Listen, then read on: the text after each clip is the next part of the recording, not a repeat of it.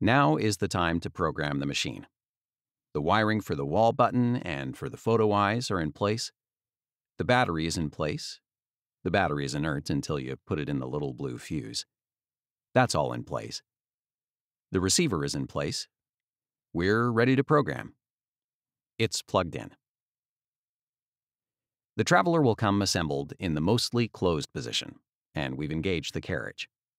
It's holding the door up about a foot from the bottom. Okay. On the operator, there are 3 buttons back here. There's a P button, and there's a plus, and there's a minus button.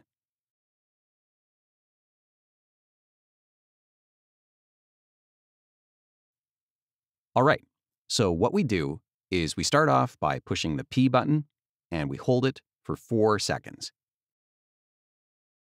The display will count down 4 seconds for me. Okay, so we start with the up travel limit. We want the up limit to end a ½ inch from where we set the bumper stop. One way to program the correct distance from the bumper is to use the grip of a small screwdriver. That's where you know where to stop.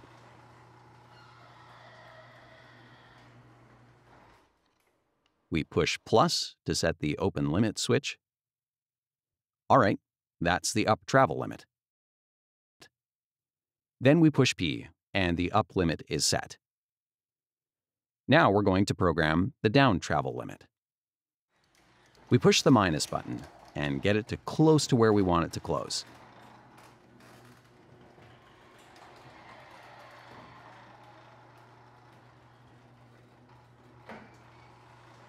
A little bit more, right there.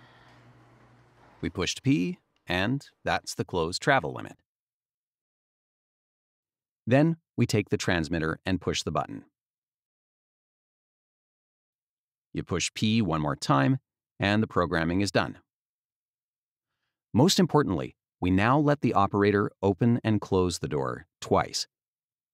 During these 2 cycles, the garage door opener is able to profile the door and learn the appropriate amount of force necessary to move the door safely.